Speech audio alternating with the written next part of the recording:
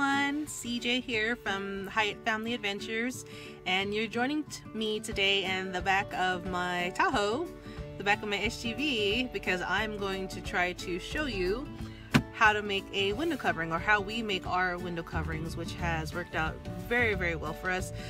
We didn't have a chance to do our back windows, so that's what I'm focusing on before we go on the next leg of our journey. Come and join me. Alright, so things we need: handy dandy duct tape. Can't go anywhere without this when the kids get crazy and act up. I'm just joking. I really am joking. Don't call CPS on me. Alright, the next thing we're gonna need is, we got these they're like yoga mats or working mats for like when you work in a garage or shop, or even in preschools they have these, and they're pretty thick, and they have these little things so you can put them together, so you know, one part goes into the other part. But we just got like a pack of 8 of these for, was it 8 or 10, for about $8 or $9. So you get these, and then you can just cut them down to size, big, small. You can really get into like odd angles, because car windows are shaped kind of weird. I use a little bit of clamps. These are El Cheapo kinds, but you can use any kind of clamps. And then we have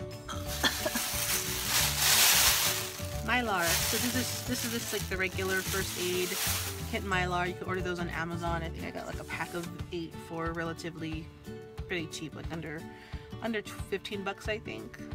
Alright, so that's everything I need. I have gone ahead and measured out this window, and I just duct taped all the little pieces, so you can see that I had to put a couple pieces here to fill in that gap. I had to put a couple pieces here, and then I just duct taped them together, and it covers up the window pretty well. And then from the outside, because I have a light tint on my back window, you can't even really see this. I like to wrap Mylar around it just for a little additional insulation. As you can see, this is already pretty thick itself, so it works as really great insulation of keeping especially the cold out. But I'm going to put Mylar on it just for an additional insulation value. I don't know if it really helps or not, but it makes me think that it's being more effective, so sanity purposes. And also it helps to keep all the jerry-rigged bits and pieces together, so if they start to fall apart, and the Mylar is kind of there as a wrapping, and I duct tape it on a little bit tight just to make sure everything stays together, and it held up pretty well. Alright, let me get to the fun part of putting this window covering together.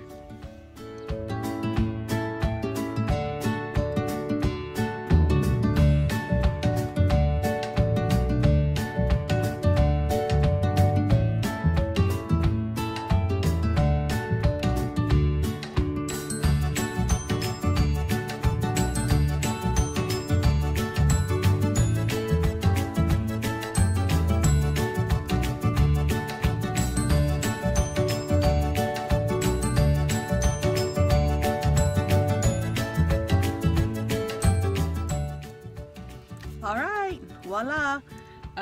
Not my best work. You can make it as pretty or as ugly as you want. This is going to get the job done, and that's all that really matters to me. It's going to be tossed around and kicked around anyways. As long as the Mylar stays in place and the duct tape, I have more duct tape available. If the duct tape starts falling off, it's going to do the job. It's going to do the job. So I'm happy with it. Let's take a look again. So this is the inside. And you can put, I know I've seen YouTube tutorials and videos where people put really pretty like cloth over it, and they'll fabric glue it, or they'll, I don't know, staple it or bedazzle it because they want the inside of the car to look really homey, or they're inside like a van or an RV. You can do that.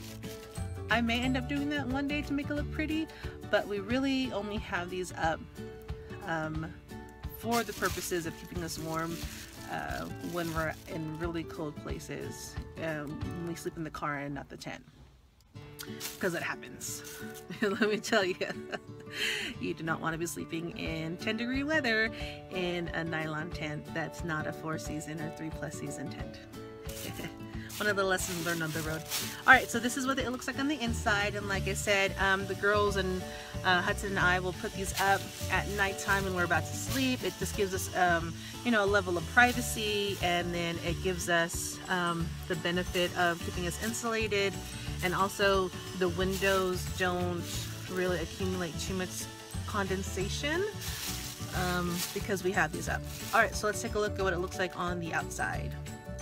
Alright, so this is what it looks like on the outside. So it's full on daytime right now, so I mean, you can obviously see that there's something in the window.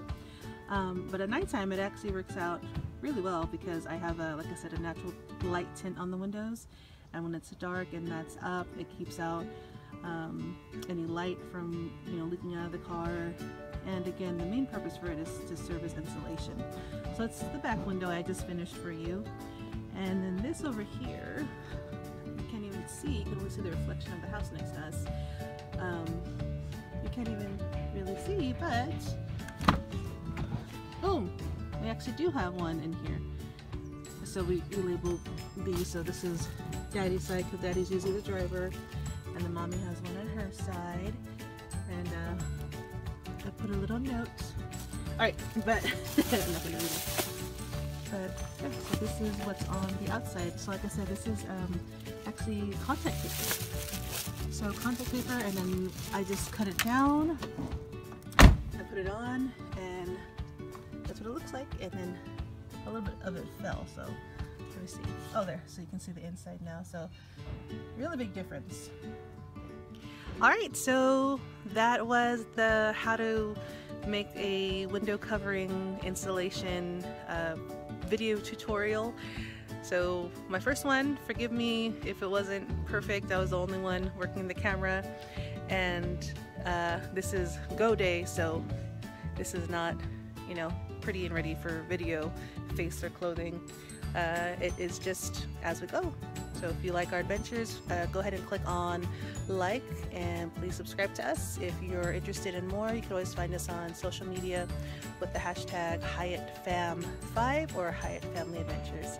Thanks so much, guys. Bye.